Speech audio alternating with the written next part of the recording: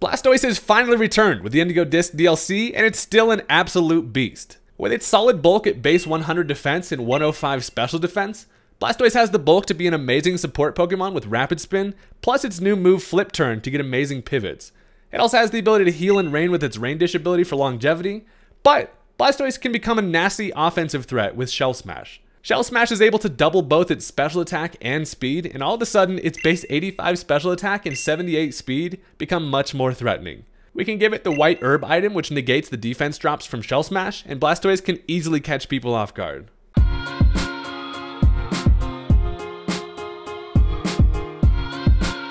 Ladies and gentlemen, I cannot stress this enough. We have so many new toys to play with from the Indigo Disc DLC. I plan on checking them all out on the channel. If you're into that kind of thing, consider hitting that subscribe button. It's free, it only takes you a second. I promise you will not regret it. And let's go ahead and jump into the match. Alright, so my opponent is going to go ahead and lead off with the Bubble Buddy. The Arachnid comes out, and this tells me that this is definitely going to be a Sticky Webs based team.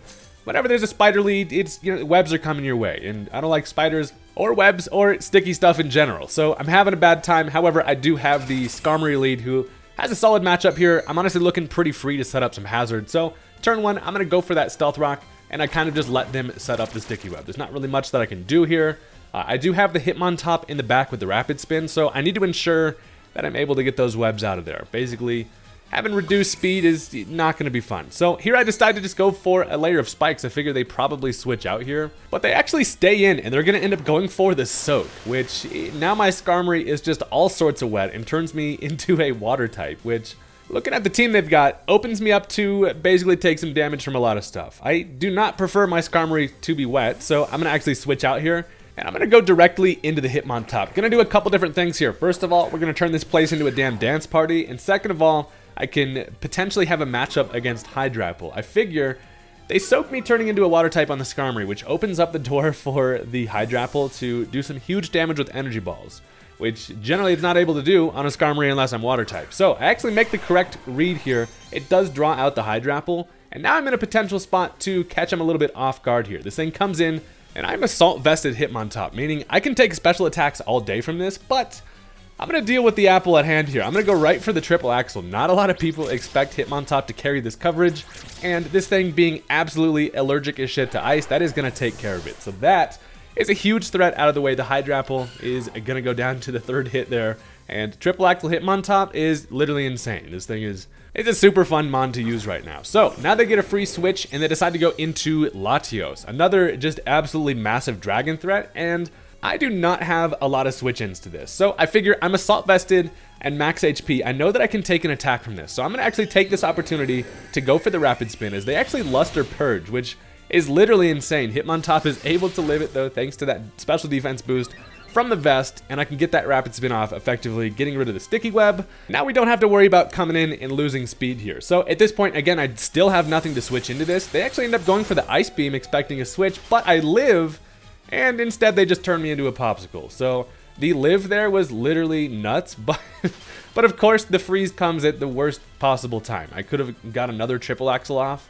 and let Hitmontop just absolutely run a damn train over here. But, it is what it is. We're just frozen in time, middle of our dance, and they just end up finishing us off with the Aura Sphere. So at least I was able to Rapid Spin away the Sticky Web. We took care of the Hydrapple, and Hitmontop put in a lot of work to open the door here for some momentum. So here I'm deciding to switch into the Flygon on the Revenge, and I figure if I go into Flygon here, obviously I'm Choice Scarf. I know that I can outspeed, and a Dragon Claw should effectively kill here. But I expect them to switch, so I go for the U-turn to try to grab momentum. However, they actually just stay in, and they do live the U-turn. So that is not really ideal, because now I have to hard switch something into an attack. And I figure if anybody's got to do it, it's going to be Skarmory. Sorry, buddy. I bring this thing in here. They do go for the Draco Meteor, so that's going to do a nice little chunk of damage. However, it does give them the special attack drop. And that is actually super nice, because since I have my Stealth Rock up, this thing can't really effectively switch out and be used for later.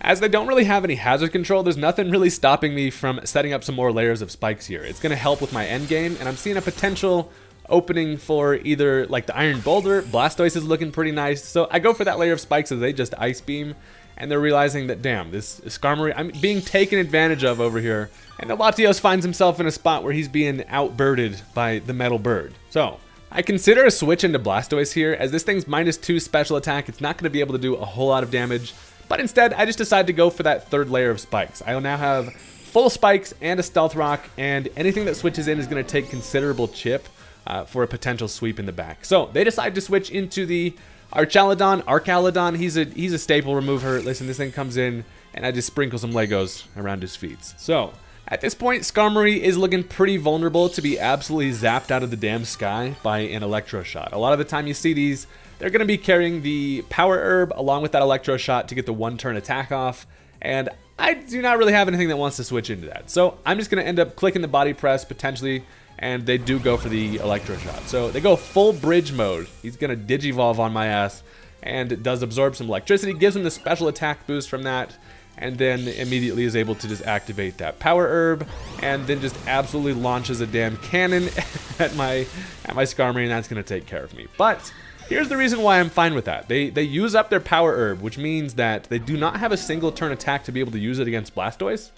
And if there's a chance, this is kind of my opportunity to get a Shell Smash up here. So I bring in the Blastoise, whose textures are looking real nice out here. Buddy is looking menacing as hell, and I'm gonna go for the Shell Smash. Now, I know that this thing does potentially have some coverage with just a dragon move, but I know that I can live at least one attack from this thing. So I go for the Shell Smash, and I say, hey, if you want to do some crazy stat shit and use an item, I can do it too, buddy. I get the special attack raise, and the defense drops, but that activates my White Herb, and that's going to bring my defensive stats right back to normal. So Blastoise is looking good over here, as they do opt to go for the Electro Shot once again. Now, of course, Power Herb is used up, so it's going to be a 2-turn attack here, so I essentially get the free Shell Smash, and now I have an opportunity. I could potentially Shell Smash again, or I just decide to go for the Ice Beam. Now, I'm actually also carrying the Terra Grass, and while I know that I have massive damage on the Ice Beam, I don't quite know, what set this Archaludon is working with. So I'm going to go for the Terra Grass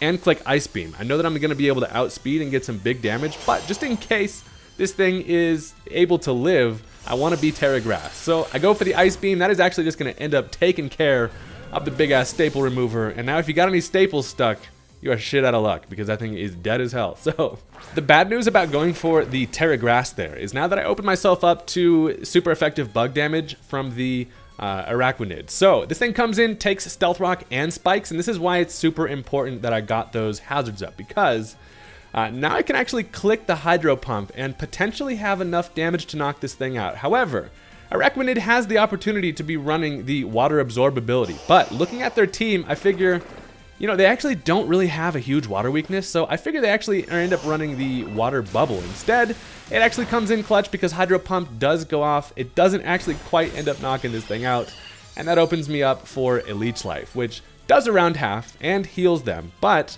they are still in range for a Hydro Pump to kill here. So as long as Blastoise brought his damn glasses, we can land another Hydro Pump, which we do.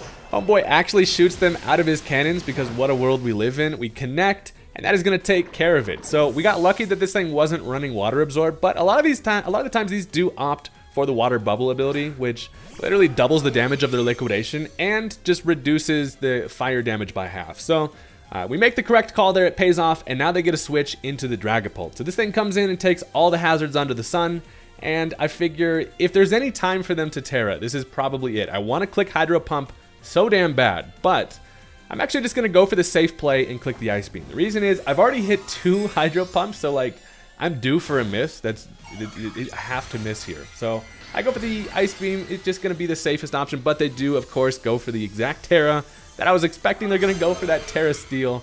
And now at this point, I am faster because of that Shell Smash, and the Ice Beam is not quite going to be enough to knock it out. But they actually end up going for the Dragon Dance. Now, here's where it gets really interesting. This thing does get the +1 in speed. I, however, do have my speed doubled due to that Shell Smash. And since they are running a Sticky Web team, there's actually a chance that this thing is running like less than 100 EVs in speed, which will allow Blastoise to outspeed, and it actually happens. After a Dragon Dance, I still am able to outspeed, and that takes care of the Dragapult with 1 more Ice Beam. That was honestly lucky that they weren't running max speed on that thing, but again, if you're relying on a Sticky Web team, your opponent's speed being dropped, you don't necessarily, on a fast mon like that, need to be running the speed EVs, but it pays off for us extremely nicely because of the fact that we were able to rapid spin those away, and Blastoise is just out here zooming. There's never been a turtle this damn quick going Mach speed out here. So Latios came in, does die immediately to the hazards, and now their final Pokemon is going to be the Iron Valiant. So Blastoise is feeling fast as fuck, boy, but Iron Valiant is actually going to be Quark Drive and get the speed boost. So there is absolutely no way in hell we're outspeeding this thing. However,